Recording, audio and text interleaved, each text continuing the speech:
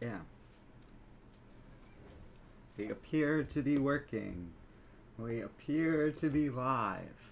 Hey guys, how's it going? My name's Arden, and today we're doing like our first look at Wynd, basically. A new Boom series by James Tynion the Fourth and Michael Dialynas.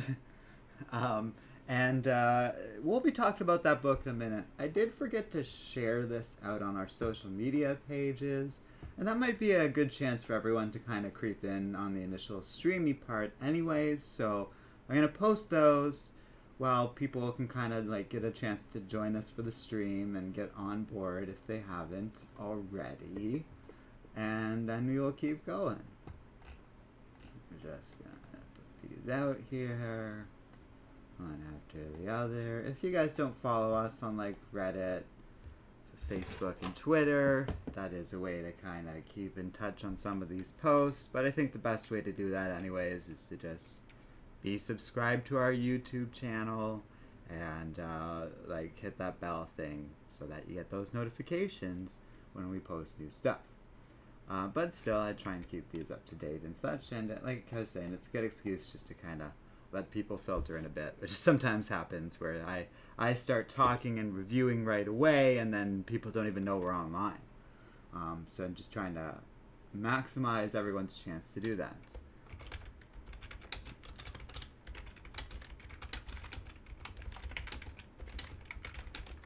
Anyhow. There we go. Of course, oh no, I didn't mean to close that. 1 second, guys. Of course, I can't talk and type out Facebook posts at the same time, hence me going quiet there for a second. But we should be good to go. And it does look like the desired effect was had. Okay, and then I was just checking to make sure everything looks good. If you guys don't notice, I have changed the framing ever so slightly. Mostly just so my girlfriend can be over there doing a couple things without being interfered with. But also we were enjoying like the view that was created with the flowers and the fireplace because of all that. So it's very fancy. And now you can all sit down with me as we're heading into the winter months for those of us living in the northern hemisphere. And as we do so, we can take a moment to talk a little bit about Wynd. A new-ish Boom series that came out, I think, last year, if I'm recalling correctly. But here, I have my information sheet right here to... Oh, I don't have it, but I'm going to pull it up anyways, because that's what I accidentally closed earlier.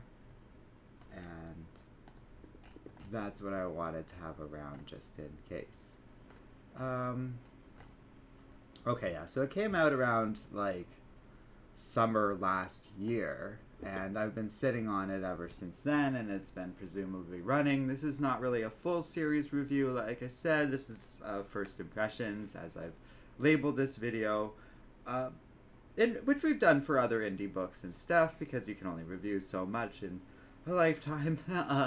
But also it's a good way to kind of get a sense of what this book's about. Unlike other #1 indie books, this one is supersized, or whatever you want to call it, at 40 pages instead of the usual like 24 or so that most comics are. And apparently all Wynd issues are that long. They're all extra long, and I think it really... I don't know if long-term that's necessary. That's an interesting choice, but especially for the first issue, it really lets them breathe and tell a story.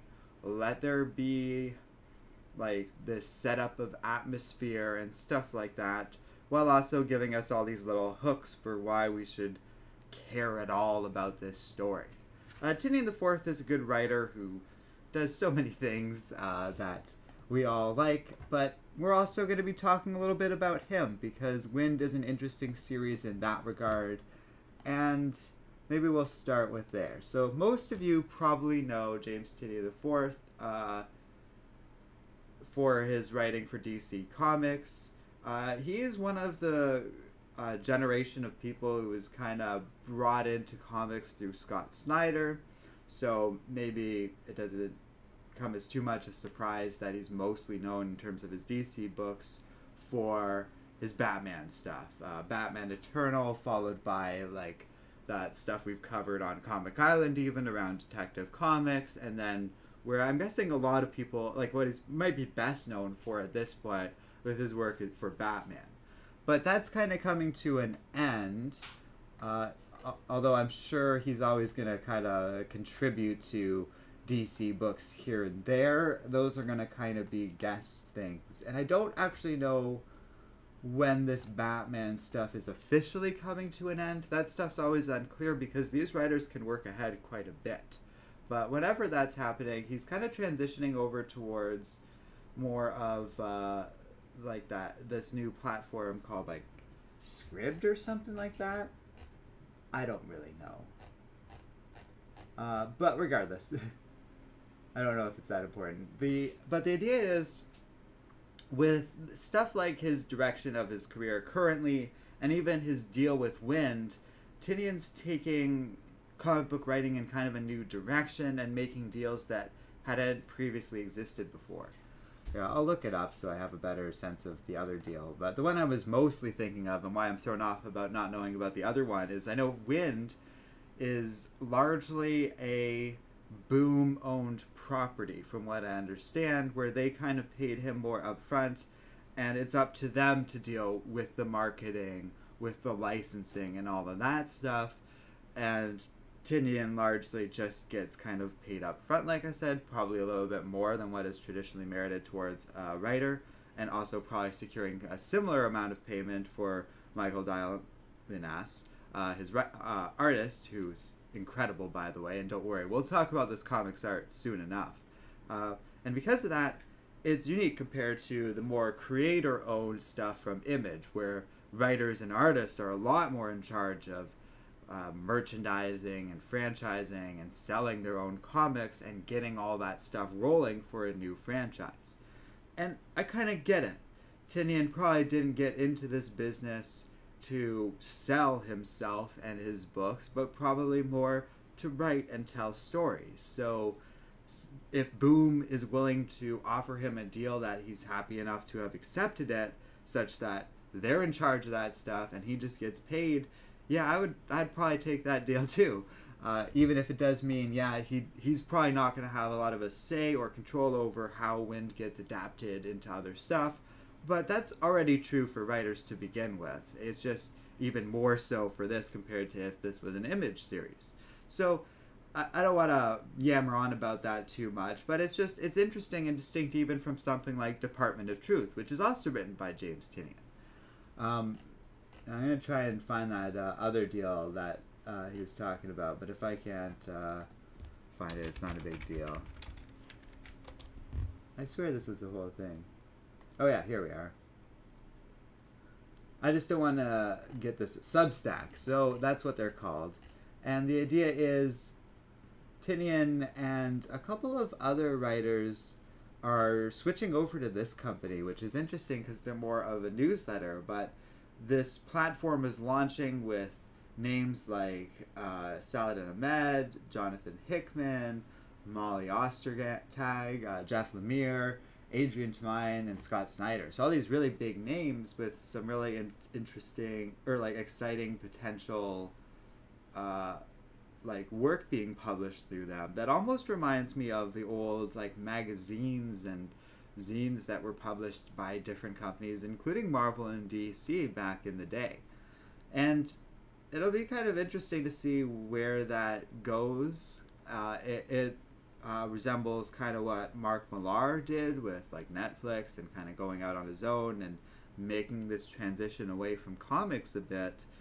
And we'll see where it all is. I've heard on Twitter some people within the comic book industry a little more critical of this move, and even Substack in general, treating it with a lot of skepticism, but you know, we'll have to see how it goes to begin with. And I'm very curious to see if like this newsletter format can maybe change things a little bit with what these writers are doing. And I am interested in all that, to say the least.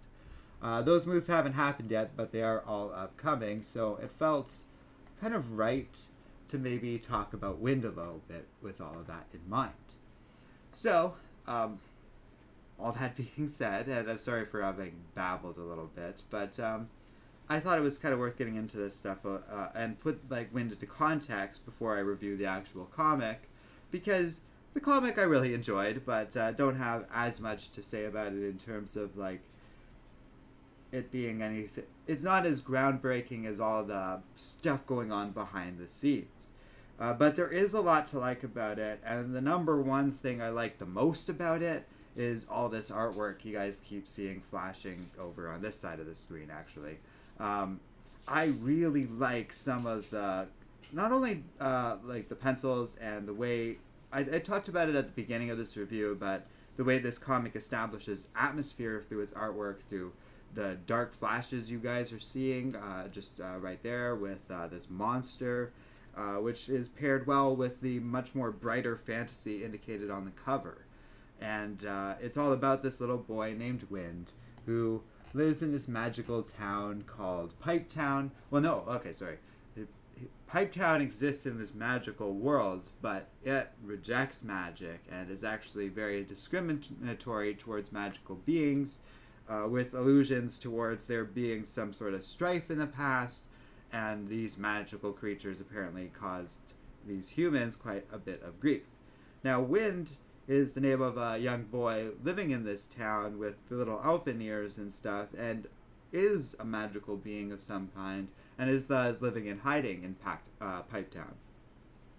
And the rest of the comic is just kind of introducing us to this world a little bit, some of these characters. There's a lot of politics to it all, actually, of like Pipe Town being worried about these outsiders and this prince who Wynd okay, well, so this prince has like this relationship with this gardener, and Wynd has a crush on the gardener.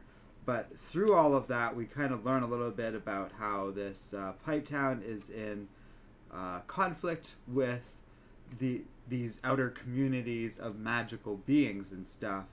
And there's a lot of concern that this other figure who has a claim to the throne of Pipe Town might be returning with what I assume are magical beings and stuff. So there's so many layers to this. It is also a very gay fantasy, as I talked about, or as I put in the title, just because Wynd is gay, the gardener is gay, and the prince is gay. So it's a gay love triangle, which kind of forms the central romance arc of this book.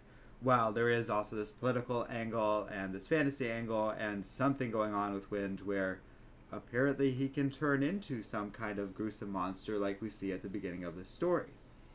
And that's all we really get out of the first issue, but there's a lot to explore here, and I found it really unique and refreshing and that sort of thing.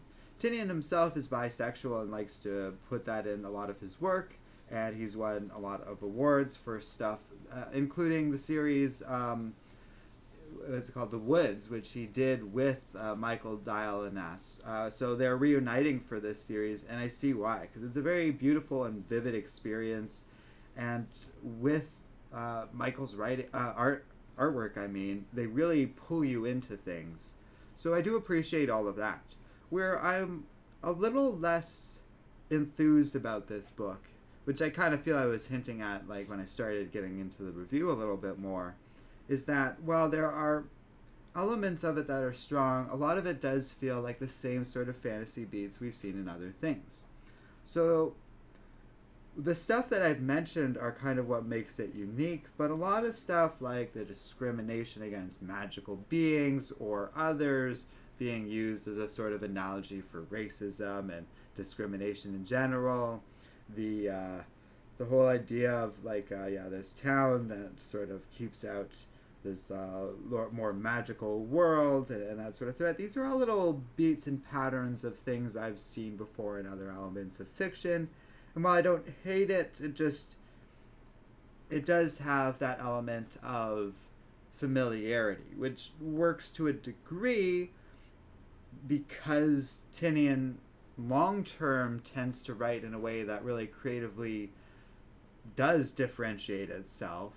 But for this first issue, there's a lot of stuff I'm reading in here where it's like, yeah, outside of the fact that all the main characters are gay, which I don't know, like it's not even all the main characters, just like our three love interest characters, which I actually like.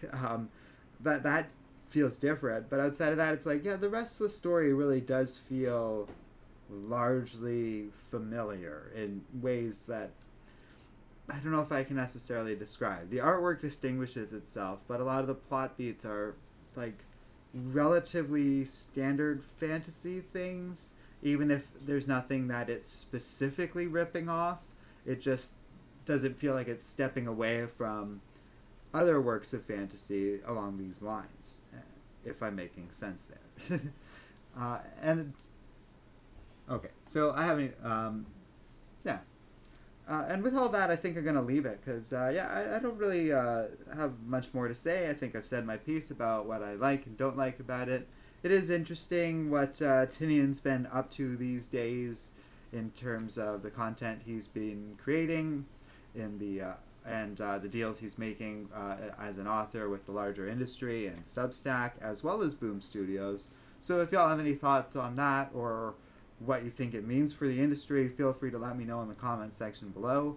I personally think it's just an example of these evolving trends and stuff like that as writers and artists kind of find ways to work with companies and make sure that they get a fair share in everything, which I am supportive of. It kind of sucks that Tynion is leaving Batman because he really wasn't doing it that long, but he was with DC Comics for a long time and has a long legacy with them at this point. And it is going to be sad to let them go because a lot of his books are really strong, but this is going to keep happening if DC Comics doesn't make the kind of offers that other companies are. And that's where Substack is really interesting, because Boom Studio has been around for a long time, but Substack, as a player in the comic book world, hasn't. And what comes of all of that will be quite interesting. But it really could represent this sort of ongoing change. But the good side of that is it's not like DC or Marvel are going to go away or give up in response to such things, but they're going to have to compete. Not only in terms of how they pay people, but also maybe even looking for new voices to replace all those names I was talking about that seem to be stepping away from both Marvel and DC. So that's about all I have to say, but if you have any thoughts on all of that, please leave a comment below. And thanks for watching, everybody, and we'll see you next time here on Comic Island.